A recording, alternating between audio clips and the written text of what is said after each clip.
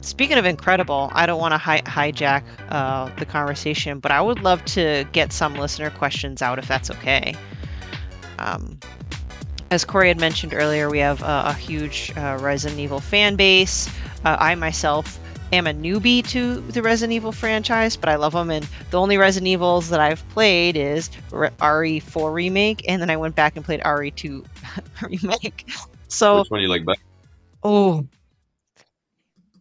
I think ultimately I still prefer RE4 Remake because I do like the action aspect of it. But Me and too. I'll admit I was terrified of playing RE2 because I'm such a weenie. But everyone says it's a great game. It's a great game. It's a great game. You have to. And I have so much respect for just how far the franchise has come along. And what's that? The police officer Martin or Marvin. Marvin. Marvin. It made me cry. I was so sad. Anyway, so those are the only two Resident Evil games that I've played. I will play Village soon. I did get that game, but that's why like I'm a little biased as being a fan of Leon, just because those are only two games that I've played. And just side note, it is true the Boss Rush community has voted that I will be dressing up as Leon for Halloween. So wish me luck. Hey, I So. want to see that.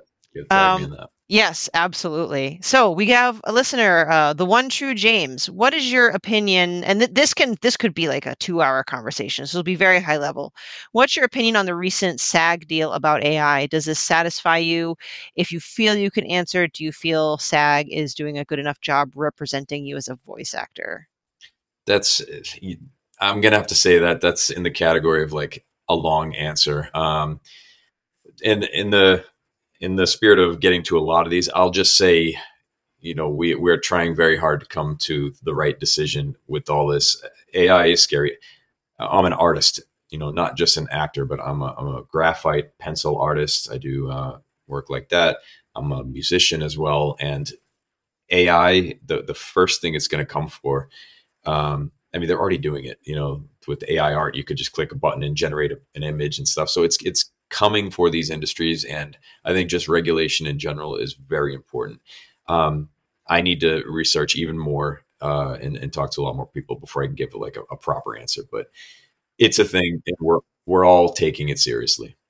Yeah, I mean, I love drawing. Just seeing AI art as cool as it looks freaks me out. I write books. Sure. I write novels. My 5th novel will be published next year, and I'm like, great. They'll put writers out of business too. But that's enough of my fears.